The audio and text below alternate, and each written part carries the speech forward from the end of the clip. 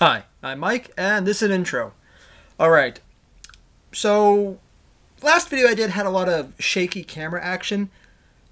I actually don't know why I did that. The tracking function worked, but I have no idea how to disable it, so I'm going back to the usual method of not having my hands as much in the screen, just so it doesn't shake around a lot.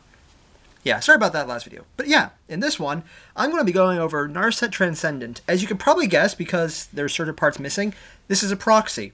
Well, also because it's bigger than the regular Magic cards behind it. For, again, obvious reasons. I don't have the real one because at the time of this video, it's not quite in print yet. Or, well, it's probably been printed. I just don't have one because they're not going to be sold for a while. But, yeah, besides that. This is just... This card... there are words to describe what this new Planeswalker will do.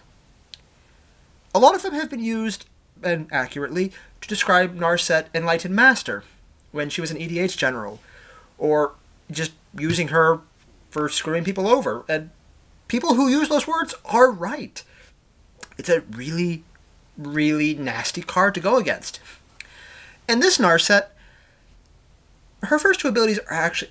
This is such a good card.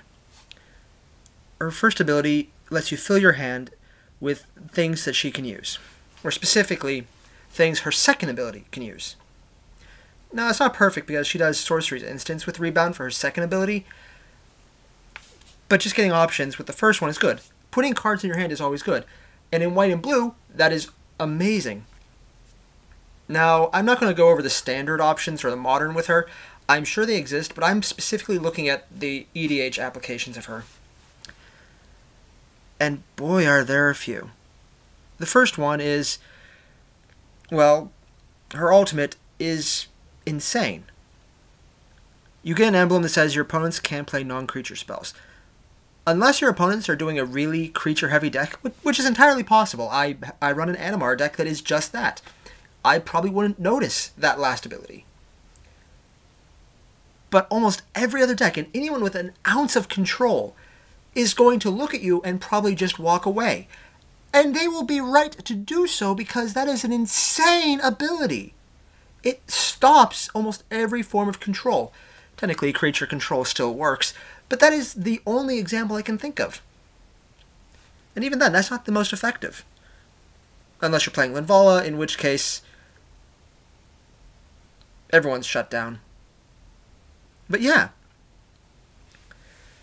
This is broken. That said, it's not too bad because it takes her a while to get up to 9. I should mention, though, that her -2 is pretty amazing. Especially when you add this card. Tezzeret's Gambit. The double proliferate.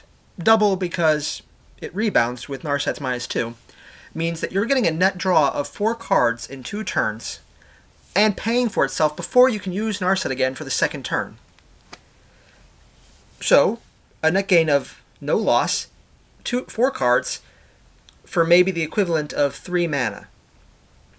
That's not bad. The fact that it proliferates so you can hit other things, if you have other Planeswalkers, you can do them, makes it better. Yeah, not to mention all the other little shenanigans. The one I like this, though, is it fills cards in hand that Narset can use again. If nothing else, that's good. The fact that it buffs her up more, also good. But what really makes it really, really amazing, and I just said really 3 times, that is pissing me off. Sorry. Words. Words. But yeah, this card and Narset are amazing. Anything with Proliferate and Narset is amazing. Some of the other cards, I got one around here. Let's see. Well, where are we? I don't know where I put it. That's odd. But yeah, this is... here we go. Contagion Engine in Narset. Double Proliferate. You can draw this up with Narset's +1, drop it down in turn. You'll probably have the mana because 4 is early enough game that by the time you get this, it might only be 2 turns later. Or, if Narset is copying abilities that let you increase how much mana you get, and, there's a few. Black and white, or black and red have them. So you can probably drop this pretty soon after Narset comes out. All you have to do is pay 4 to this, and you can proliferate, and then proliferate again. That means using Narset's -2 with this is never going to be an issue. Add in this as the target, and you're going to start building up while using her -2 to get her ultimate. That said, you're still going to want to use the first one just because drawing cards is amazing.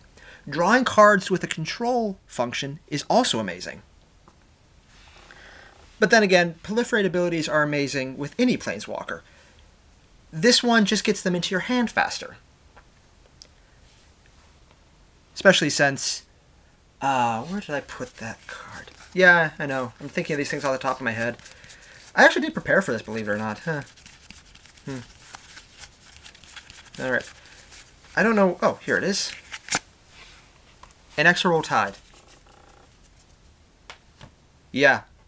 The card that makes every Planeswalker broken. Well, one of them. There's actually quite a few by this point. Inexorable Tide, though, is insane in its own right whenever you cast a spell. Narset's going to give you a lot of options to cast spells. She's going to give you more spells to cast because they do count as casting. This right there is going to churn her up really fast. Wow, that sounded a lot worse outside of my mouth than I expected. Yeah, hope you'll forgive me that one. But yeah, these two have a really good interaction because she counts as casting spells.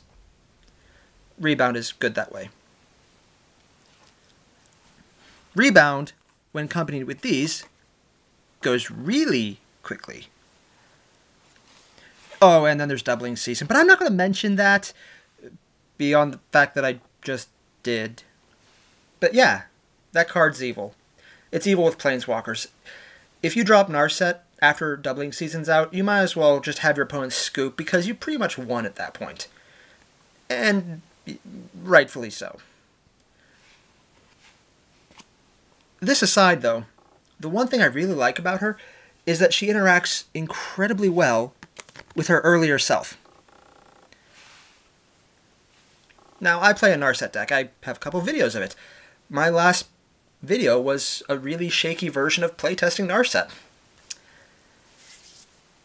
And the big problem is with Narset, you don't want things in your hand because they're kind of dead weight at that point. But Narset Transcendent takes care of that with her -2. More than the +1, more than the -9 for the emblem, which both are amazing, but her -2 plays so well off her earlier legendary self. And in an EDH setting, which is really where Narset's the most amazing, this Narset rather than this one's kind of amazing regardless. But this one, if something's in your hand, it's pretty much dead because you have to cast it. You don't get it for free. With this version, though, it takes anything that's been stuck in your hand and gives you extra benefits by letting you use it twice. Which is not just amazing, but it takes care of the problem of things in your hand being dead because you still have something out of it. The fact that Narset, the Enlightened Master, can then play Narset Transcendent... God, I'm getting sick of saying the double names. But yeah, the fact that one can play off the other is amazing. Now, this variation of Narset that I like doesn't use creatures or planeswalkers too much. But I've seen some incredibly scary ones that have a lot of planeswalkers who just drop on the field wherever she swings. And, well, if they're stuck in your hand, you can get them with Narset. You could play abilities with Proliferate to build up your other planeswalkers faster with this Narset. There's a really amazing synergy where one enables the other. Yeah, it's just really good.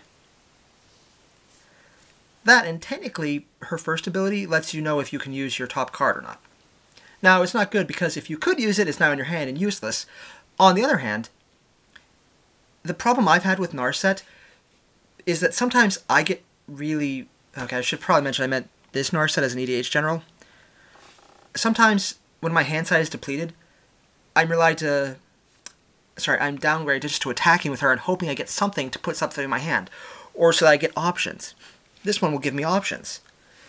And she's a 2-drop rather than a 6, so I can get her out sooner. And if nothing else, the biggest problem with the Narset deck is you have no defense. At least with Transcendent, if nothing else, she will give you the option of saying, hey guys, you'll want to get rid of this right now, don't attack me. Just ignore me, go for the Planeswalker. but you can do that with any Planeswalker. The fact that this one is such a powerful card that it is insane not to go after her first means that people will. In fact, they should. The fact that it then gives you time to build up a base to play Narset and win is just an added benefit. Alright, I hope you enjoyed this video. It was mostly just me talking about how amazing this card is, and I think that's pretty self-evident because they're insane. Yeah, if you like this video, leave a like, subscribe, leave a comment. Yeah. And, yay! No shaky video this time. Gotta love that. Later.